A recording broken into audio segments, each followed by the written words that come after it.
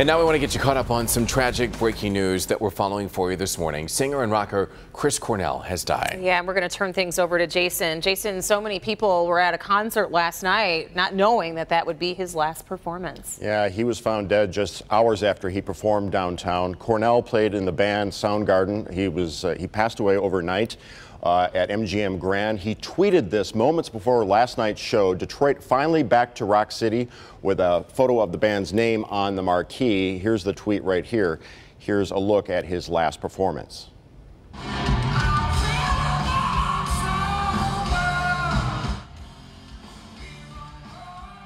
Cornell and his band had a breakthrough in the early 90s with the hit Black Hole Sun. The singer would eventually embark on a solo successful career. He also teamed up with members of Rage Against the Machine to create the supergroup Audioslave. And in the last 7 years, Cornell and Soundgarden reunited and started making new music. Cornell leaves behind a wife and 2 children. Sympathies have been pouring in our Facebook page. Let's take a look. People reacting to this. My son was at the show last night. So sad. Rest in peace. Melissa says, saw him at DTE, one of my favorite bands. I cannot believe it. Sarav says, sad day for the world. Chris Cornell, gone too soon. Back to you guys. Absolutely. A lot of great music, a lot of fans here, specifically in Metro Detroit.